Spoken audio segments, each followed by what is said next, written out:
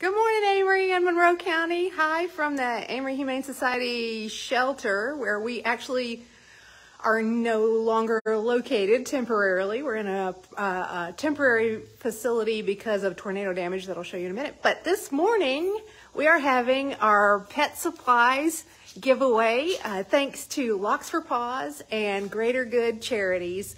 We have some pet supplies here. If you are helping stray animals, if you have pets and you were affected by the tornado, or you need help keeping your pets with a little help with dog food or cat food or something like that, that's what we're here for.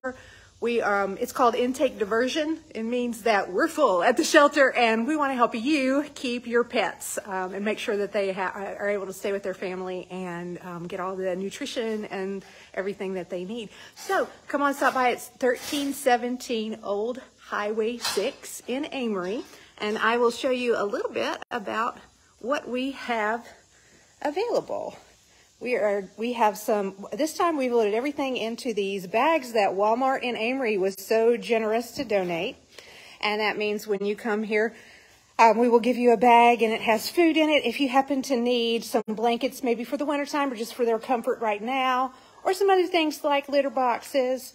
We even have these mats that are for food dishes, puppy pads, all kinds of things like that. So if you need them, again, this is thanks to Locks for Paws and Greater Good Charities for donating all these items to help out the community and the shelter in this time after the tornado, when we're trying to get back to normal and rebuild. While we're here, I'll show you a little of the damage, which you have already seen. If you live in Amory or an area affected by a tornado, you know how long it can take to figure out how to get things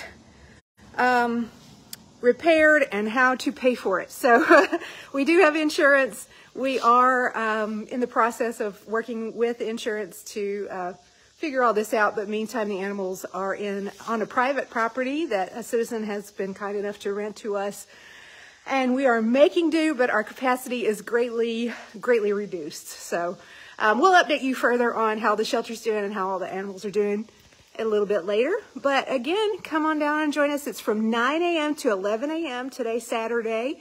What is it, July 22nd? 9 to 11, and we'll be here if you need us.